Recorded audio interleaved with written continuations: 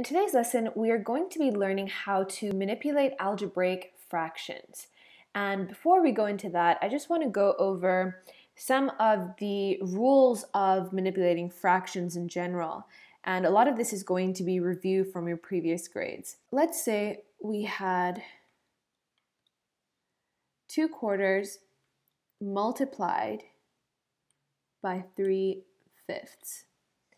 If you recall from your rules of multiplying fractions, when we have a fraction multiplied by another fraction, we can simply perform that by multiplying the numerators and multiplying the denominators. So that is going to be simplified to 6/20. And when we have something like this that contains a common factor in both the numerator and the denominator, we can actually cancel out those common factors and simplify this further. So let me actually write down 6/20 in another way. 6/20 can be expressed as 3 times 2 over 10 times 2. And now we have 2 on both the top and the bottom, which can cancel out, and we're going to be left with 3/10, and that is our most simplified form of this product here. Now let's say you had to calculate 2/4 plus 3/4.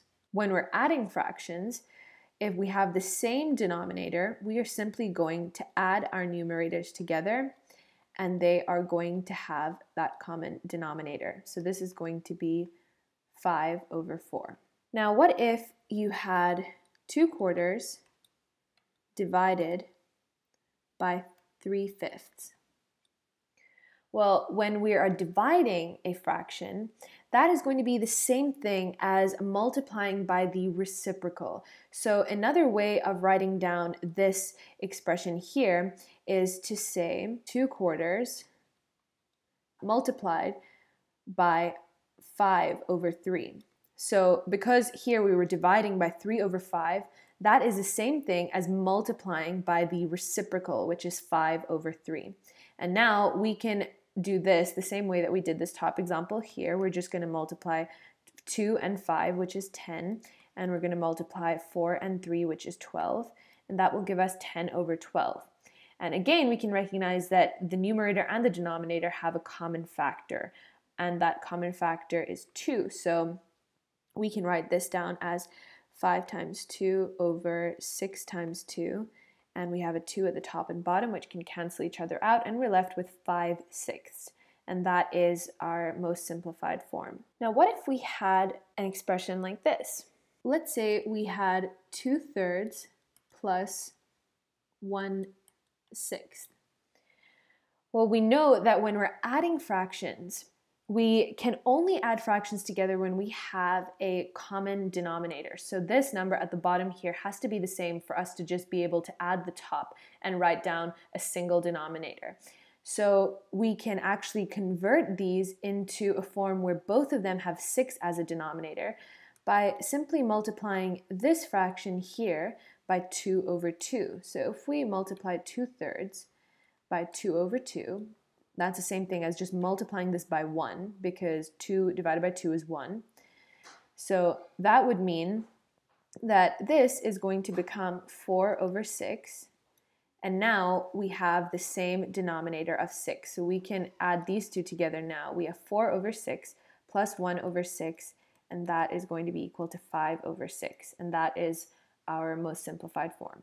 Now that we've reviewed how we manipulate fractions, let's go into algebraic fractions. Now let's say we were to have the following expression: 6x plus 10 divided by 9x plus 15. So we can recall from a few videos ago that in both the numerator and the denominator, we have a common factor in each of these terms. So let's first deal with the numerator as its own kind of expression, and then we can deal with the denominator by itself, and then we can see what we have. So if we're just dealing with the numerator here, let's take out a common factor of 2. So if we take out 2, we're going to be left with 3x plus 5.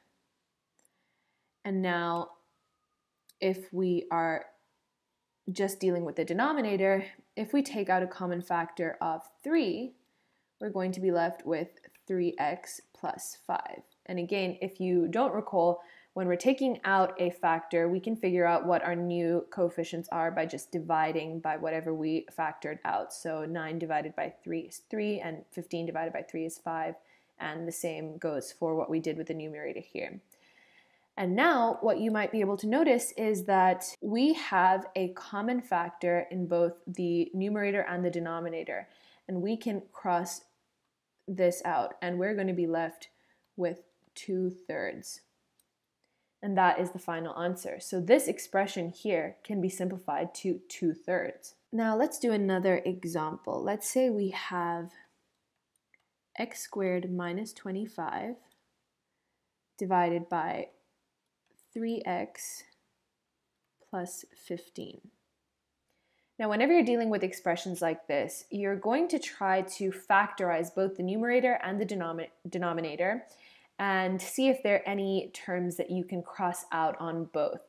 So what we can first recognize here is that we have a difference of 2 squares. X squared is a perfect square and 25 is also a perfect square, and we're taking the difference between them.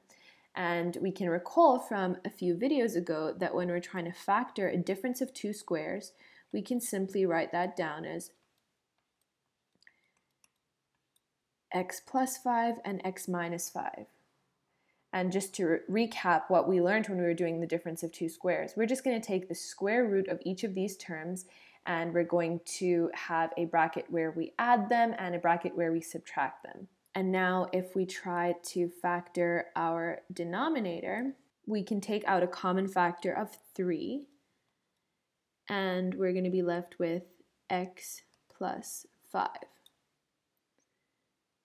And now we can see that we have an x plus 5 in the numerator and an x plus 5 in the denominator. We can cancel these like terms out, and we are going to be left with x minus 5 over 3. Again, because we have our 3 here and we're left with our x minus 5 here. And one more thing that we need to add to this final answer here is that we need to add a condition here, and that condition is that x cannot be equal to -5. And the reason that we have to include that is because with this expression here, we're trying to say that this here and this are the same thing. And in this case, this expression is going to be undefined when x is equal to -5, because when x is equal to -5, this denominator is going to be equal to 0. And we know that when we're dividing by 0, our answer is undefined. So our expression here is undefined at -5.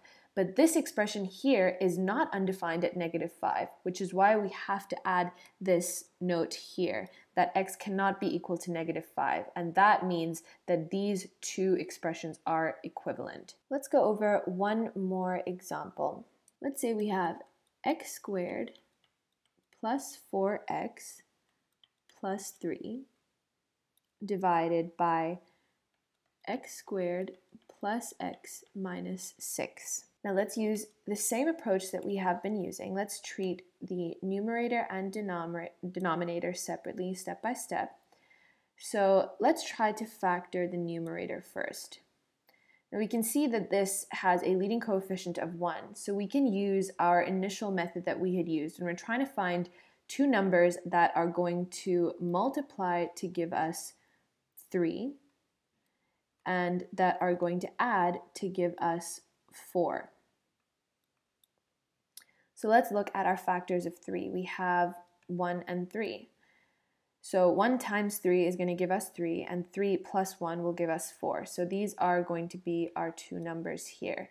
So we can write this down as x plus 1 and x plus 3. And that is going to be our factored form of this numerator. Now let's try to factor our denominator. Let's do it down here. So we can use the same approach that we just used. We're trying to find two numbers that when multiplied together are going to give us -6, and when added together are going to give us 1. And because this is negative, we know that one of our numbers has to be negative and one has to be positive. So already we can write down x plus and x minus, because we know one is going to be positive and one will be negative. And if we're trying to write down our factors of 6, we have 1 and 6, and we have 2 and 3.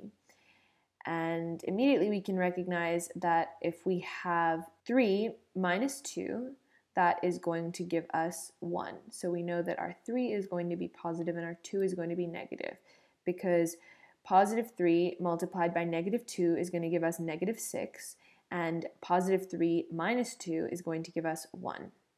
So this is our factored form of our denominator. So now let's write down our fraction as x plus 1, x plus 3, that's just what we got here for our numerator, divided by x plus 3, x minus 2, and again that's just the factored form of our denominator. And we can see that we have a common factor here. We can cross out this x plus 3 because it's present in both the numerator and the denominator, and we're going to be left with x plus 1 over x minus 2. That's just what we have left over here. And this is going to be our simplified and final answer for this expression here. Again, what we have to remember is that we need to add a condition in here, and that condition is that x cannot be equal to negative 3. And that is because if we look at our fraction here, and this is the same thing as this, we're just putting our numerator and denominator into their factored forms. We know that in this expression, this is going to be undefined when x is equal to negative 3, because if x is equal to negative 3 here, negative 3 plus 3 is equal to 0. And if we have a 0 here multiplied by whatever we have in here, that is going to make this entire fraction divided by 0, which is undefined. So this is going to be undefined at negative 3. But this is not undefined at negative 3. This is only going to be undefined at 2. So to make these two equivalent, we need to add the condition that x cannot be equal to negative 3, and now these are equivalent. And in addition, x also cannot be equal to 2, because again, if we have 2 minus 2, that is 0, and that would make this whole thing undefined.